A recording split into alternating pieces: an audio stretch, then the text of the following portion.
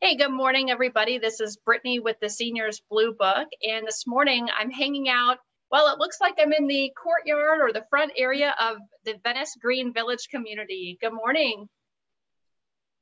Good morning. How are you? I'm good. How are you, Jessica? Doing great. I'm so happy for you to join us and so excited to talk about, I think a lot of people that are in their beginning research of looking into communities, it's really important for them to understand what is memory care and defining some of those differences and services that you provide. First, I want to ask you, tell us a little bit about yourself and your background and kind of how you fit into the senior living world.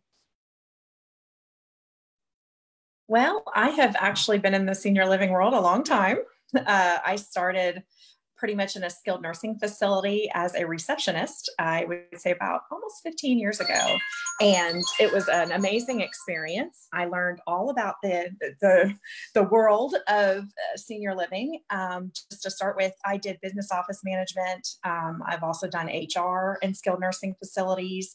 And then I worked as an admission director for 4.5 years in a skilled. So that really kind of started my experience. And then going forward, I actually, worked for a memory care after skilled for almost a year. It was a startup community. So I got to really kind of know about, taking care of memory care patients and helping with our residents, finding out what their needs are. So I've been in this industry quite a long time. I've done some home health niches a little bit to kind of learn those experiences. And from the employee side, the HR experience really helped me as well. So as you can see, I'm well-rounded and, in senior living, and I really love it. It's a passion of mine.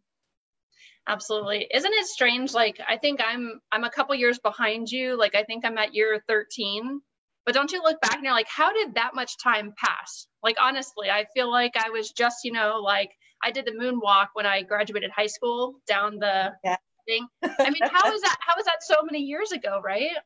I know. And it seems like just yesterday, and I'm thinking, gosh, how old am I right now? So I got into it when I was a bit younger, and, it's crazy how time flies. Exactly. Well, I want you to share what, who Venice Green Village is, a little bit about your community, kind of what makes you guys a little bit different, of course, your size. So tell us about Venice Green Village. Sure. We are actually a smaller community. So our max capacity of residents is 38. We actually take pride in it being smaller. We could spend more time with our residents, get to know our families on a one-on-one basis. It just makes it more of a homey environment. We do have a lot of beautiful outdoor space, which is very important mentally, especially now. So we have a beautiful courtyard, as you can see. Brittany's sitting in front of it, where the residents can freely go in and out all day long. The only time that we ever end up closing the doors is in the evenings or when it does get unsafe, when there's lightning and that kind of thing going on. But, we take pride in our outdoor community. But also we have sunlights that are here. We are actually built back in the day, I should say probably 70s, maybe early 80s. And we were residential at one point. So our rooms are oversized. A lot of the things back in those days were built quite large. And we also have the sunlight coming in our hallways. So, it's the natural lighting is extremely important, especially for, Alzheimer's and dementia, because it does help.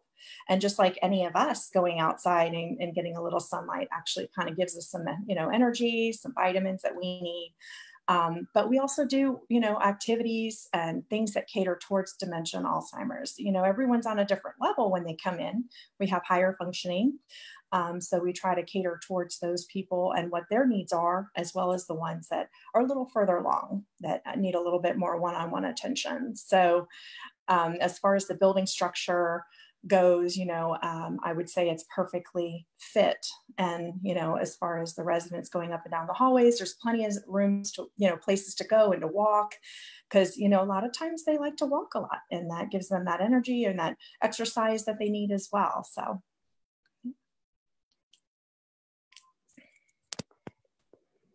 I was totally muted, which I'm sure a lot of people dream about doing. So there we go. So it's a beautiful community. And I do want to share, we've got a video, of course, from you guys, from your website. And I'm going to go ahead and share my screen so that we can see a little bit about what you're talking about.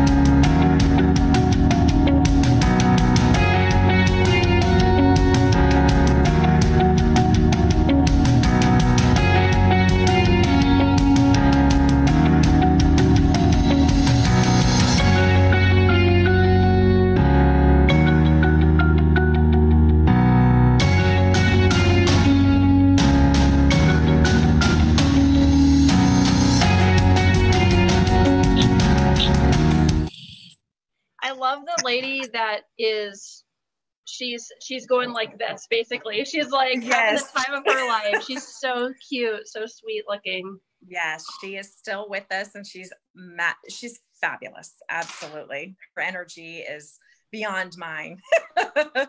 So, yeah. Well, you know, as far as memory care goes, again, if let's just say we're starting from scratch and I'm a family member looking for a loved one and kind of finding out some initial information, tell us what is memory care and what makes it different from a traditional assisted living. Sure. Memory care, I mean, our community is all inclusive. So, you know, things can get a little expensive as people progress health-wise. So with our memory care, depending on if they're high functioning on, you know, as they progress, the prices will stay the same. There's a little increase yearly, but it's not like a tier group. So some people are based on a tier for medical things. So if they come in, they're high functioning, their prices are lower. And then as they progress, their prices go up. But those prices could go up monthly. They can go up every quarter, and it gets very expensive, and there's unexpected things that they have to pay for. So one thing about us is it's comforting to know that when, you know, your resident, your loved one comes in, that the prices are going to be pretty much staying very much the same, except the increase yearly, and that you get notices for, and then that stays the same for that entire year. So, you know, that's one benefit. Another with memory care, with our memory care and most memory cares, is that it's secure.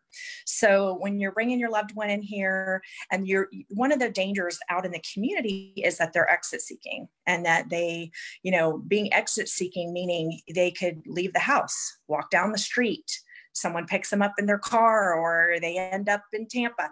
So, I mean, those are things that can be a very big danger to themselves. So being a secure place, we feel comfortable. They can roam the property, they can roam the courtyard, and know that they're not going to be out in the street. So, you know, that's one thing with memory care, is that we are secure, and that, you know, our doors remain locked so that no one ends up going outside and injuring themselves or getting lost and those type of things.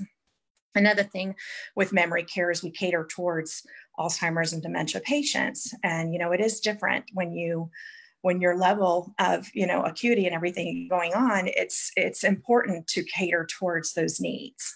Where when you're dealing with people on a regular basis, it's different. Their needs are different.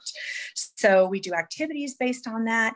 And of course, with dining, we do the 3 meals a day, snacks during, but families and things like to bring in different extra treats, and that's great. Whatever the loved one wants, and we try to cater toward their needs as well.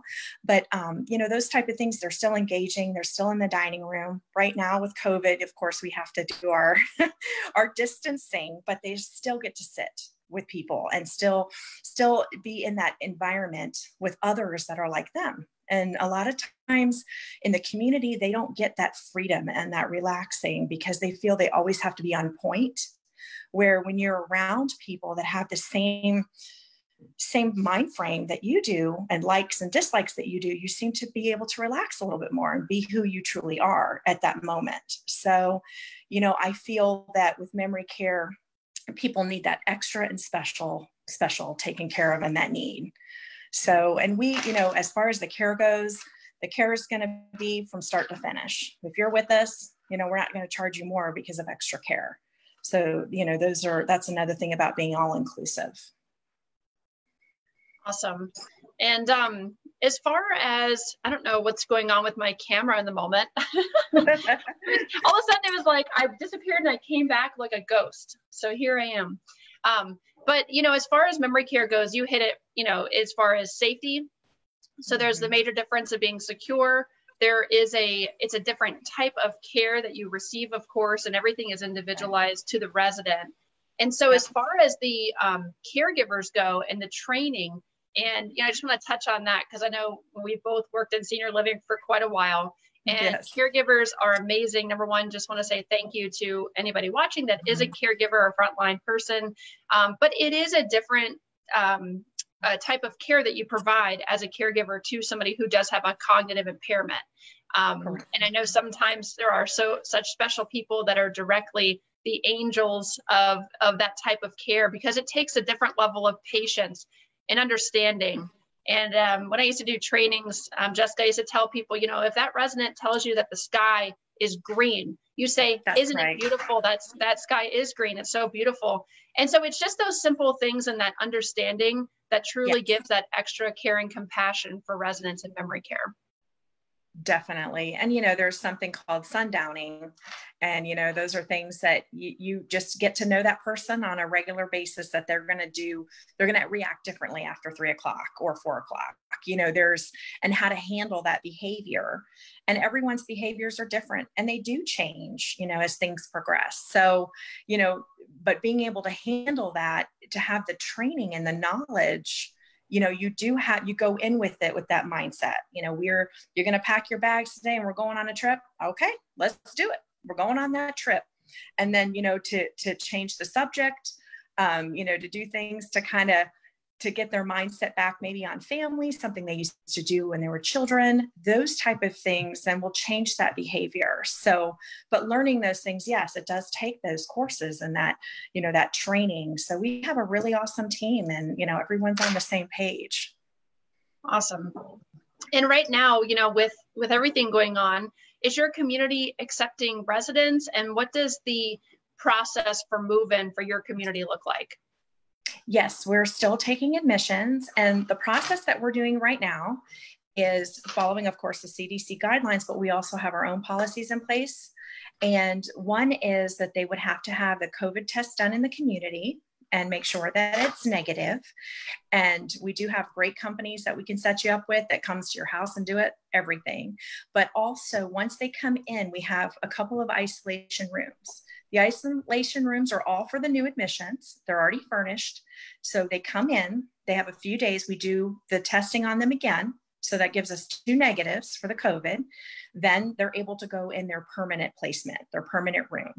So, the family has a few extra days to get some furniture here. The furniture, we don't require a lot. It's just, a bed, nightstand, a TV. We like to keep our residents out in the community. We don't like to keep them in their rooms. It's healthier mentally for them to be out and about. But, that gives them a little bit of time. But the isolation period is very short. We try to get our testing done as soon as we can, but that's just kind of double duty there. And I think, with the way things are spreading and how quick this is, the virus is, I think it's a safety measure that we really needed to implement. So, it is a little tougher on the families to hear that there is any isolation at all, but it is only a few days. It's not the 14 days of quarantine. I mean, we are memory care, and, it does a lot mentally for them when they're isolated to their room. So, that's something we definitely had to consider, but, going forward, it's been a process, but it's worked. So. Absolutely. That's great to hear. So again, for people listening that are just tuning in, this is Jessica with Venice Green Village. And so we're just discussing the differences between memory care and assisted living, just kind of some of those specifics, but also you are accepting residents and you're doing it in a safe manner that is successful. And if people want to reach out to you, Jessica, what's the best way to call you? Do you do virtual tours, or how does that process work for somebody interested in the community? Well, actually, you can call me. Definitely don't hesitate. We also have a wonderful website, VeniceGreenVillage.com. And then also too, my phone numbers actually are listed there. Our main number is listed right there, the 941-488-5970.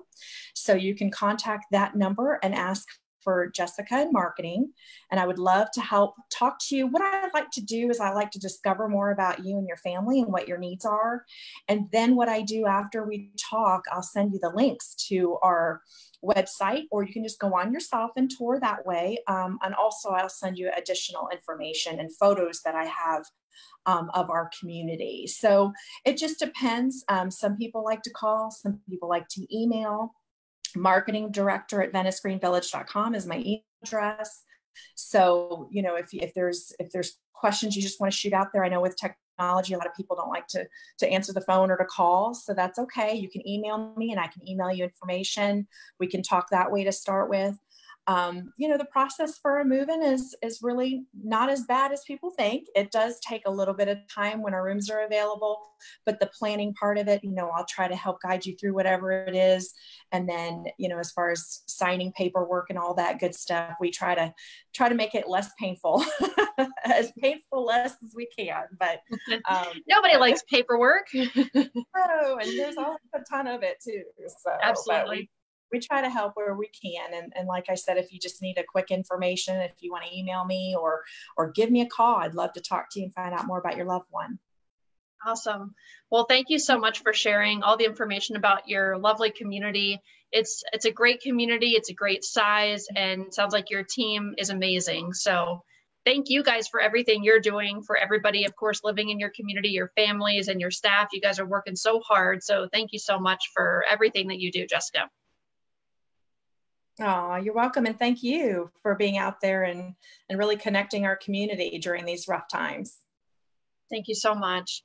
Well, everybody, I think that's a wrap. We are going to go ahead and put all the information, of course, for Jessica that she mentioned and Venice Green Village in this post so that you can reach out. Please reach out whether you are looking for information for yourself or your loved one, or if you're a professional and you're wanting to connect with Jessica. Jessica's awesome. And she's definitely somebody that you want to know. So everybody that's watching, again, have a great day. And Jessica, thank you so much. I hope you have a great day too. Thanks, you too.